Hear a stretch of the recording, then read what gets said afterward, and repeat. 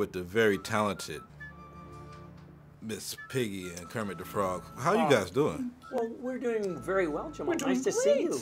Yes, yes. Man, I've grown up watching you guys all my life, so it's like I'm almost, you know, shaking just being here this close to you guys. Oh, it's okay. Just breathe. Just breathe. It's going You'll to be all fine. right. You'll be fine. We're here for you. We are. Do you want some water? Can we get some water for him? Please. We'll get that brought in. Yeah. You're so beautiful and glamorous, Miss Piggy. I mean, it's just to see you in person, it's amazing. I know, it's enough to take your breath away. Yes, it is.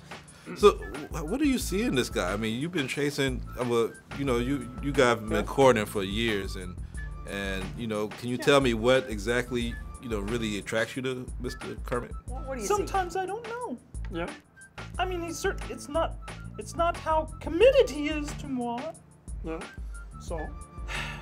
Maybe it's Fair the thrill question. of the chase. The thrill of the chase? Yes. There's plenty of chasing. Well, maybe that is it. He is certainly handsome.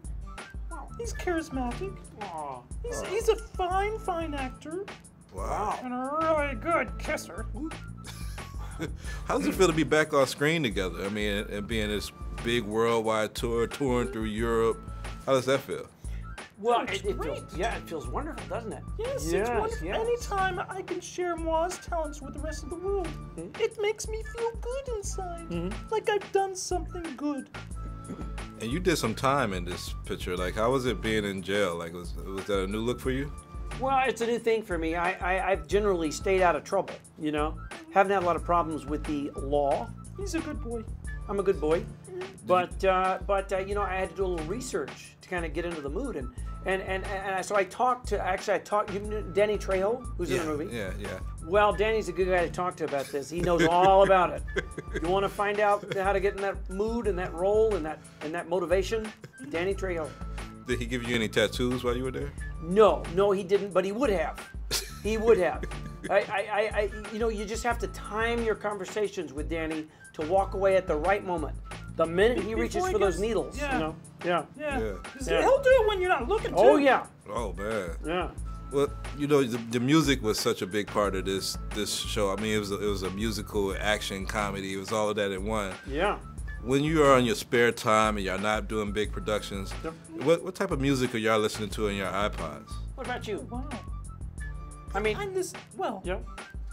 you know, there's no secret I like Celine Dion, but I really just listen to my own music. Yeah. Oh, okay. You know, my own songs. Yeah. I've done a lot of music. I listen very to all musical. kinds of, you are, and I listen to all kinds of stuff. You know, I was hip hop before it was hip. Oh. You know, being a frog. I'm just saying. I like the Executioners. You know the Executioners? Yeah, I know the Executioners. Yeah, the scratching stuff. That's I right up my. Did you know I like that stuff? I had no idea. Yes, turntable stuff. This is amazing. Those guys are incredible. You just revealed something about my Kermit that I never knew. Well, hopefully it'll bring you guys closer.